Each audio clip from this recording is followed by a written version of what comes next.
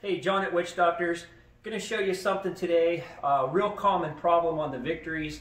The shifter shaft seal, that's a mouthful. Shifter shaft seal starts to leak and you see a little oil on the ground. Really easy to change. The one thing is there's a bearing behind there. So that's actually what we're going to show you today, is how to change that bearing. If you need to change the seal, you don't obviously have to do all these steps. We have the primary cover off, okay? If you're just changing this seal down here, you don't have to take the cover off.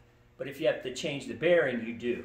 So that's why we're showing you that. So also the steps that I'm showing you to change this bearing and seal is also the same to change the clutch arm shaft bearing and seal. It's the exact same part number for the bearing and the seal. Everything's the same. So I'll show you down here, but it works the same up there. So come over to the bench and I'll show you what we're doing. First thing you want to do is kind of get this on something solid, okay? You want to put that, so this bearing, we're going to push this bearing out, so you want to have something solid under here because you don't want to break, you know, the casting of the primary case. So all you need is a screwdriver, regular screwdriver. They make a seal tool if you have that. If you have one of those little picks that kind of has like a hook on it, it's a little bit easier to do, but this is no big deal. Just put that in there. You'll kind of push it in, and you'll kind of feel when you hit the edge. Just do that and pry back. Okay, so it comes out pretty easy. You may have to pry in a couple spots, but nonetheless, it comes out pretty easy. That's the seal. The bearing, if you can see down in there, that's the bearing right here. It's really small and it's a really thin wall.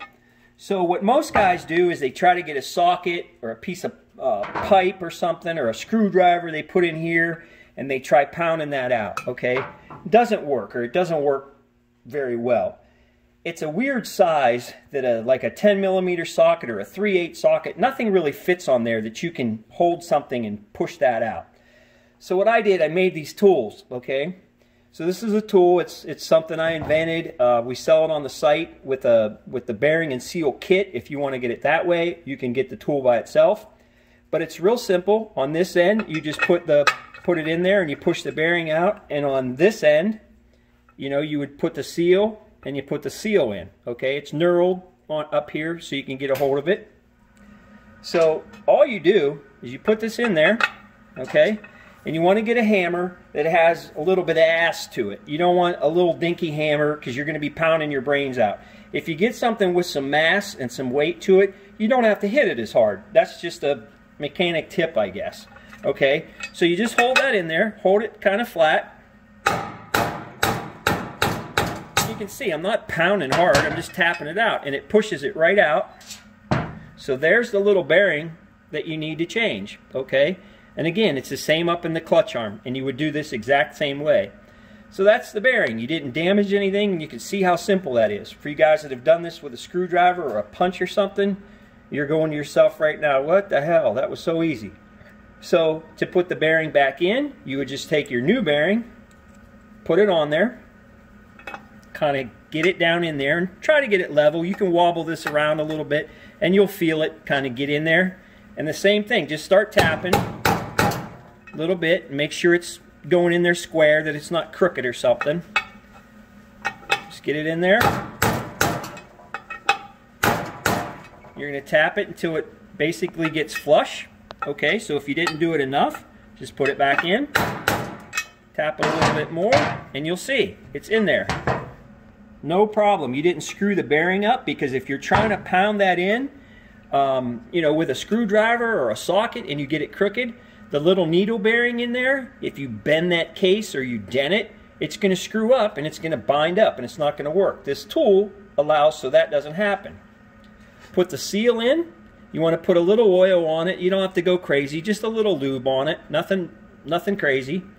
Just put it in there, and it's a little bit hard to kind of get it. It usually will not sit flush. It's usually crooked almost all the time. That's what seals do.